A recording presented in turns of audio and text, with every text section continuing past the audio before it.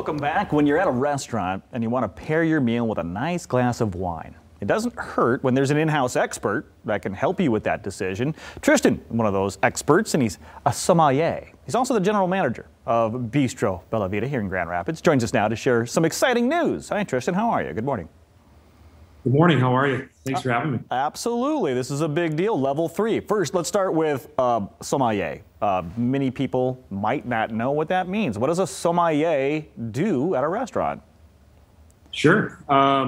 You know, in its essence, essentially, it's a wine steward. It's somebody who is immersed in all things wine. You know, so in regards to wine knowledge, wine service, in any way that would transfer to your glass table side.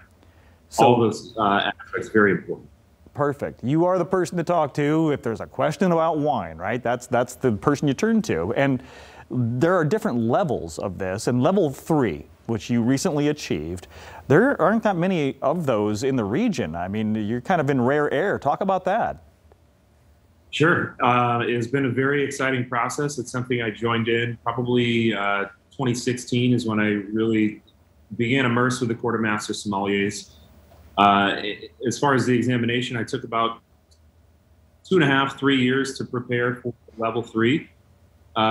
It's a 3-day examination. So the first day is a service practical. You're in a mock restaurant setting. You're doing everything from red wine decanting service to cocktail service, sparkling wine service, answering questions on everything from sherry, dessert wines, beers, ciders. So that's day 1. Day 2 is a tasting examination. So it's 6 wines in 25 minutes, 3 whites and 3 reds, all blind. You're going through and assessing the grape varietal, the region of origin, the country of origin, the vintage, and then any other characteristics to accurately describe the wine to the best of your ability. Tristain, let me stop you 1 second, 1 second. Did you just say that you are going to be tasting wines blind, not knowing what they are, and then just with your palate trying to determine the country of origin? Yes, there's a little bit of a process to it, but it's definitely a fun and enjoyable thing that seems very intimidating, but once you see kind of the method behind the madness, the exercise to get there, it is a really fun process to blind taste one. Wow.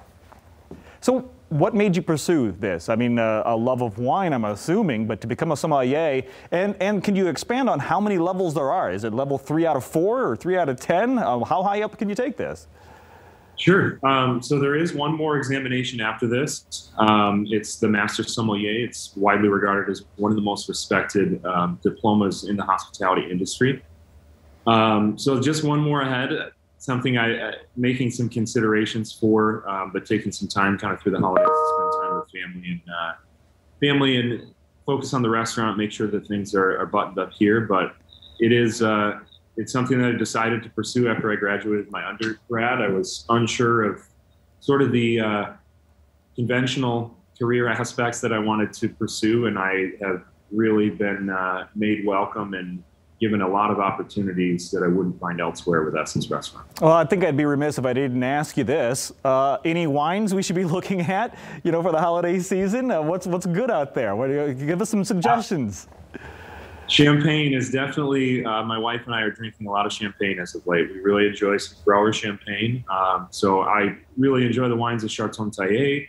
I'm also a Syrah fanatic. So Arnaud Roberts, Pax Mall, the wines of Côte Rôtie and Saint Joseph would be great examples too, heading into the holidays if you want something that's going to be well received on the table. Those would be my 2 that I'm definitely certainly geeking out of over the last month. And you're also the general manager of Bistro Bella Vita too, so balancing all of this has got to be, well, for lack of a better pun, a lot on your plate. So let's make sure, in your glass maybe I should say, Tristain, let's make sure that we send people down to Bistro Bella Vita and make sure that, hey, ask for Tristain next time you're trying to pair that wine. He's got some great holiday suggestions as well, which we'll put at fox17online.com. I'm a Syrah fan too, Tristain, so that and a Spanish white. If you want to learn more, head to about that recent award. You can always head to Bistro Bella Vita's website and see their menu as well at essencerestaurants.com. Thanks again, Tristain. Thank you very much. You bet. Congratulations.